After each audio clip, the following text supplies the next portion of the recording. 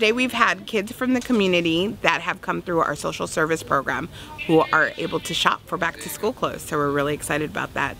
It's a partnership that we have with Target. It's part of their giving back to this community, and we're just very grateful that we were able to bring this group out today. Well, it's been going on in the Chico community for the last 5 years. Target has been sponsoring it for the last 3 years, I believe, and it's just a phenomenal outreach to our community.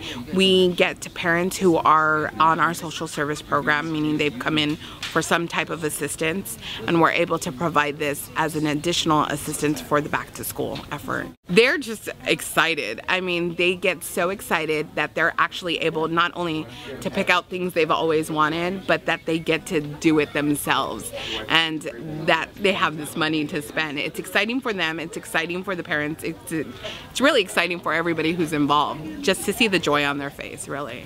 I think it's important for the community to know that Target is one of the sponsors and that they are just really involved in the community on very different levels, and the fact that they're able to offer this to school-age children is phenomenal. A lot of our parents, especially now with the economic situation, can't provide these things to the kids, and so just being able to come out and do that is a big deal for a lot of families.